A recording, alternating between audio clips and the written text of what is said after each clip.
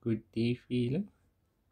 Today I want to explain the concept. I want to explain this concept of kinetic. I hope you can see molecular theory. Kinetic molecular theory,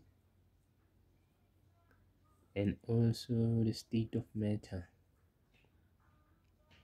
State of matter. State of matter. And lastly, discuss the heating and cooling curve. First, I'm going to focus on kinetic molecular theory. The kinetic molecular theory states that all matter,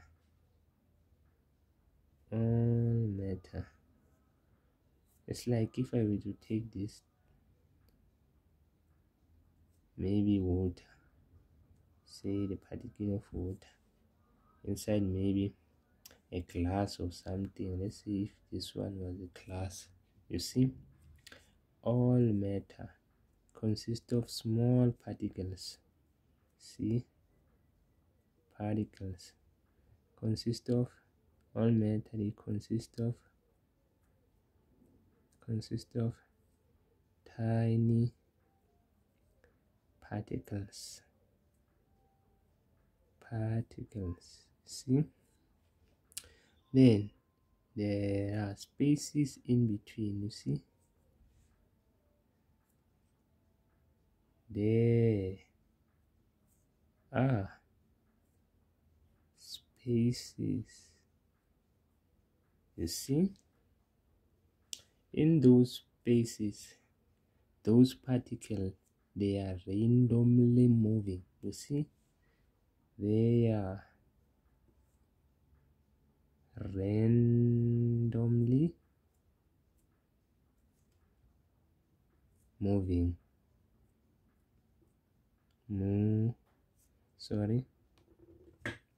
They are randomly moving. That's a kinetic energy over there. You see, and they also possesses what? You see, there are some spaces somewhere here. Those molecules, they are moving maybe upside, or you see, almost everywhere. And again, those molecules, they possess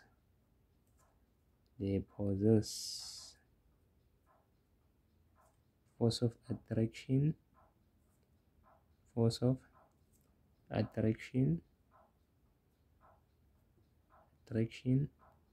and repulsion.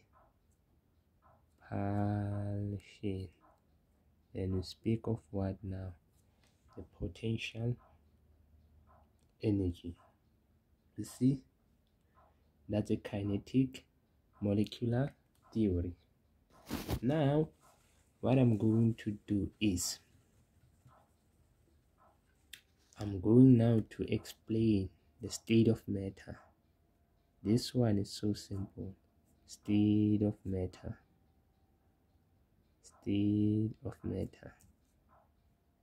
You see, state of matter. It's like now, let us take this example. Let's say if this one was an ice, say solid, and somewhere here, let's say now we have liquid somewhere here. Then thirdly, let's say we have what now? Gas. See, then from solid, liquid, then we have gas. See, then what is going to happen if, or what is that state now from solid to liquid? See, we call that state melting. Then from liquid to gas, call it evaporation, also call it boiling. See, that state. Then now from solid straight to gas, that stage, call it sublimation. Let us go backward now. From gas to liquid, call it condense. Condense. Liquid to, call it liquid to solid, we call it freezing. Freezing. Then we also have a stage from gas now to solid. We call it the deposition.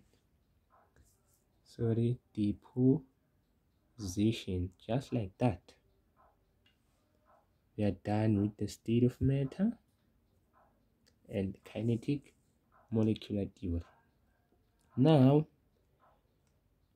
let us dwell into the heating curve. The heating curve now. Do you still remember how does the heating curve look like? It looks like this.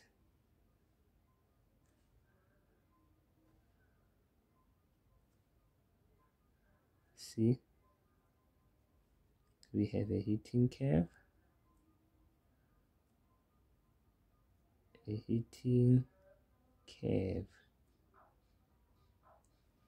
from solid to gas. The heating curve explains or describes the state from solid to liquid. Here we have time, here we have temperature. Temperature. You see, let me ask you this.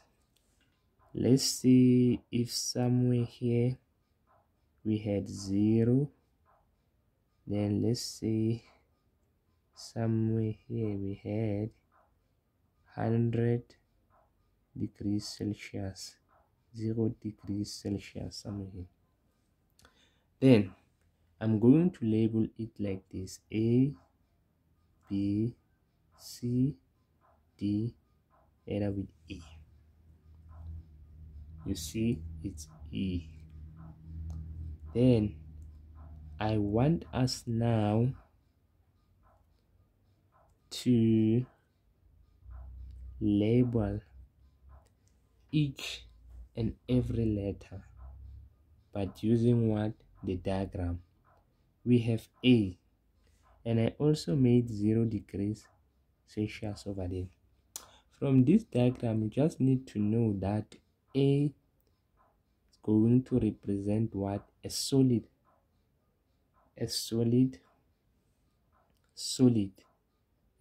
phase. A will be a solid phase. Can be an ice. Let me say ice. See, can be an ice. Then from this point up until this point, that stage now, it's when now the ice changes its phase. We call it now melting. Up until it reaches this stage, the ice from here will continue to melt up until it reaches this point. Then from this point till C, it's what now? Going to be liquid. You see? Then at D, this point up until this point, going to be now a boiling. Up until its state changes into gas. When we have gas.